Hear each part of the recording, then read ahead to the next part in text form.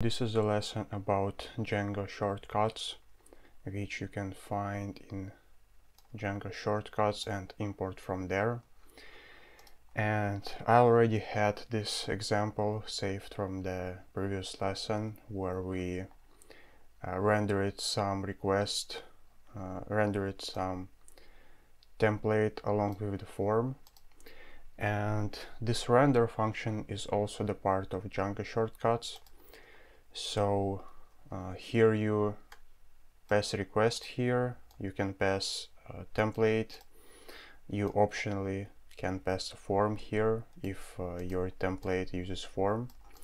Pretty basic operation for Django, but there are of course other shortcuts in Django. For example, we already discussed HTTP response redirect here from Django HTTP, but Django Shortcuts also have redirect. And for example, I have here my dummy page, and for example, if I specify just the name of this path, dummy, this dummy function for this path, and now when we go to list, it's redirecting us to dummy. And if we write something else like that, we will actually get an error saying that the reverse for this name was not found. But if you don't want to use the name, you can use the URL like this with slash, and in this case you will be redirected not to the name but to actual path that you will specify. You can of course specify the full path,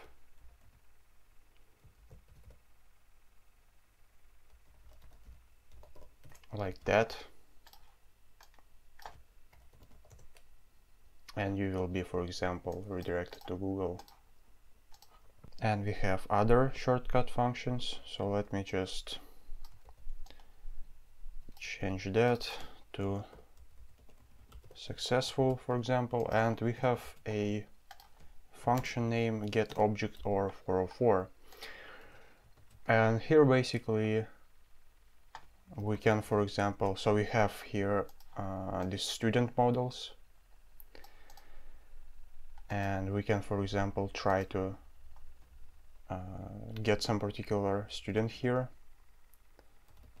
get object of 404 student with, for example, primary key 1.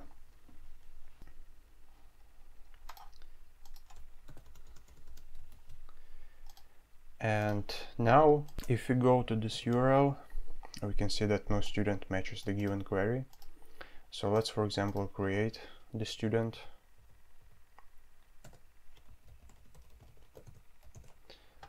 Its ID is 12, so let's specify ID 12,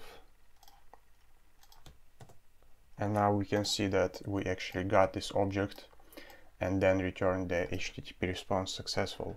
There is other similar method, which is get list or 404,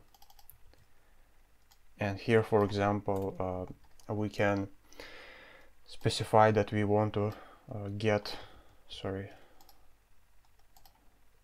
we can specify that we want to get the list of student objects.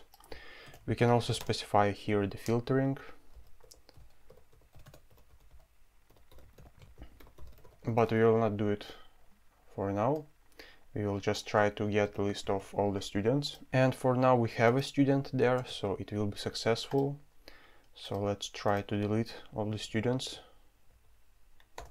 We deleted all the students, and now we will get the error that no student matches the given query. So no students were found, and that's why we got 404.